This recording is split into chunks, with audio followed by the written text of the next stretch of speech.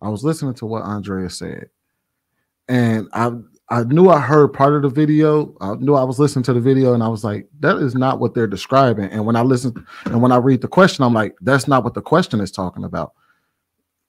We're not talking about an instance where you're talking to your partner and they're trying to push past your boundaries. She's talking to her therapist, and her therapist is trying to help her understand where her boundaries are coming from. And I think that is very important because, and that's one of the number one things that they do in therapy is to try to get you to understand why you make the decisions that you make in your life. So whether that may mean that your boundary may have came from a previous trauma, or your boundary may have came from a previous pain, which hers was, I don't want to be hurt by somebody, so therefore I'm gonna cut you out before I get hurt. And now that she understands that, she approaches relationships totally different. So I get what Andrea is talking about as far as boundaries is supposed to protect you from external forces and things like that. But I think it's also equally important for us to understand where our boundaries come from and why we decide to do the things that we do. And that's just the internal thing. I'm not talking about you happen to discuss that with somebody else, discuss that with your partner. That's something you need to have internally so you can be fully aware and self-actualize and understand exactly why you do the things that you do. Spot on, Sweeney. Go ahead, Mr. Lego.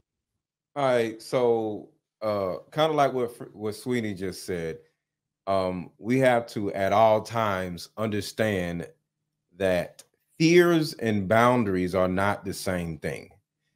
You can actually have so many fears where you could turn around and have a lack of boundaries. Like having fears actually causes you to run in a direction, right? Is a fight or flight problem. You get scared of something, you could turn around and run in the arms of something that can actually hurt you. So you could turn around and be afraid of love, afraid of a relationship. And because you're afraid of being in a relationship, you'll turn around and have a situationship with a person that doesn't care about you at all. Because the person that doesn't care about you actually can't hurt you because you know that they don't want you. But you can go in a direction and date a person that actually potentially wants to be with you, and you'll run away from that person because you're afraid to get hurt, because that person has the actual capacity to want you. But if you're so used to being unwanted and rejected, you'll actually feel safer being with a person that doesn't want you and rejects you, because you know exactly what they're capable of, and you know that they can't hurt you to a certain degree because you know exactly what to expect. And that's why a lot of women would turn around and set a lot of boundaries. I'm getting feedback. So a woman would actually have set boundaries with a good person, but won't have any boundaries with a crappy person. But that's the problem. A woman has to pay attention to what an actual healthy boundary is and set it with everybody, and not just this dude over here because she's afraid of getting hurt, and understand what her actual fears are. And that's what her therapist is actually saying. And I know Sweeney kind of like touched on it, but he went before me, so he kind of like stole everything I was about to say. But is that anxious avoidant? Is that anxious avoidant detachment style? That's all of them. Avoidant is one of them. Anxious is another one, and then disorganized is a third one, and that's all of them. You have a fear of something, therefore you act a certain type of way. An anxious attachment style is what the woman is actually explaining. She will kind of like disassociate herself from the actual man that she wants to be with because she's afraid. She's so used to being unloved. Well, she would just stay unloved because in her mind, she doesn't deserve love. So she just stays in a state of not being loved. And so, Andrea, one more thing. I know you like the description of codependent, but maybe look into interdependent. I think that might better describe the ideology that I surmise. Okay, actually, no. Actually, no. Okay. First of all, let me say this.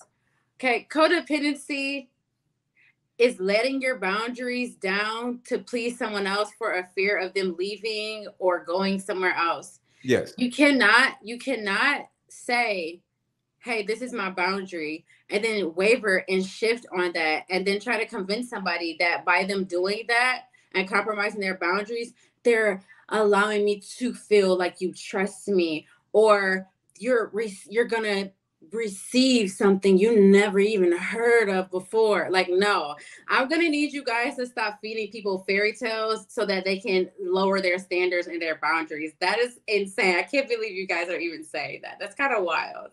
I don't know what's wrong with you guys. Literally, nobody on this panel said that. Not one person. I'm confused. Yeah, that's wild. You heard everything we said, and that's what you got from it. Yeah. Wait, can I ask her? Golly, boy, we are lost. So, Andrea, you don't. So, if you're against codependency, so your thing is like independence, right? My thing is not letting somebody make me feel uncomfortable if I say I don't want to do this or I don't want to do that. Like, I feel like it's wrong to it's wrong to it's so wrong for you to push yourself on someone. And I don't know if it was you. Somebody said something about to give you got to be willing to receive. Like, I said, with a closed hand. You think your goal is to not give, but what you're missing is you're also stopping yourself from receiving. Yeah, that's crazy to me because Why? I honestly feel like it's the difference between having a closed hand and then having a closed heart or a closed way that you go about things, because you want to make sure that you're vetting properly. So if I have a boundary and this is my boundary and you can't receive, you understand the metaphor. I was about to say it's a metaphor. All I'm saying is that it sounds crazy that you guys are trying to push someone's boundaries. That's wild to me. To try to convince somebody that if they let their boundaries down, that they're going to be so much more open to receiving certain things. I honestly just feel like sometimes you guys just need to respect other people. Like if a person can I ask you a question? Hold on real quick, let go. I just want to make sure that Andrea does understand. Do you understand what Venus is saying? Yeah, she's saying to receive something, then you should give something, or in order to receive something, you have to be open to something. And okay, Venus, is that what you're saying? No. Okay, Andrea, just take a moment right now. Right now, Venus is about to explain what she means, and then see if you can process it. Go ahead, Venus. Okay, so I just want to make some things clear. We're not advocating for people to lower their boundaries for the benefit of others. It's lower your boundaries for the benefit of you. Not that every single boundary you have needs to be lowered. Some of them are just fine. They're perfect. They serve you. However, we're saying that some of those boundaries could actually be working against you. That was kind of the point. And the open hand in the Venus, hold on. I just stopped there for a second. Did you understand that, Andrea? Yeah, I understand that, but I still disagree.